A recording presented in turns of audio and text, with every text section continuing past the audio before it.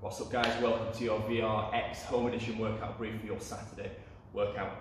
Our strength session today, all about the upper body, all about getting hench. We've got 2 sets, 10 single dumbbell overhead tricep extension, 15 overhead lat pulls and 20 alternating dumbbell curls. For the single dumbbell overhead tricep extension, I want 10 on each arm, but 10, 15, 20 just looks good. So, 1 dumbbell, we're gonna run the upper arm nice and straight, and then from here we just extend.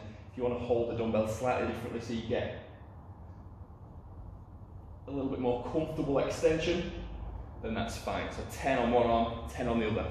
Then 15 overhead lat pulls, so using 1 dumbbell or 2 depending on the weight that you've got. We're going to come down onto the floor, and from here we're going to allow nice and slow, just tap the floor and squeeze. Nice and slow on the way down and squeeze. We're then going to hit the 20 alternating dumbbell curls. So you can do them hammer, like so.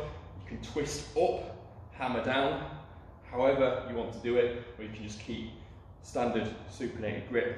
As long as we're getting nice contraction at the top, nice extension at the bottom, we're all good. 2 sets of that, rest as required in between sets.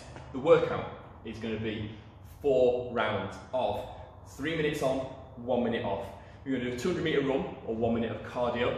I'd recommend mountain climbers for this just to get the same sort of stimulus. Then we're going to do 20 alternating dumbbell snatch.